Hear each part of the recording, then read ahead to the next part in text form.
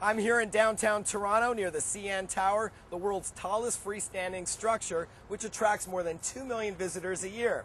Summer is a hot time for vacationing, be it the old family road trip or air travel. But in the 21st century, it's key to bring along the right technology with you on your trip. In fact, a recent survey found that more than half of U.S. households are likely to vacation with a laptop.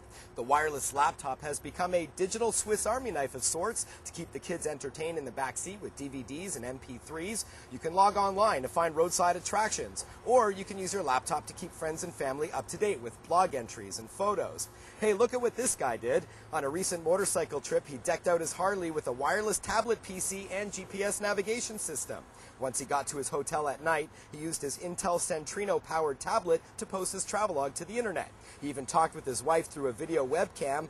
And of course, photos will capture millions of memories this summer. The big news in picture taking, how digital SLR or single lens reflex cameras have dropped in price, putting professional grade gear into the hands of consumers. Sony, for example, has just introduced its Alpha A100 DSLR for under $1,000 with its 10 megapixel sensor, interchangeable lenses, and a dynamic range optimizer that provides exceptional picture quality.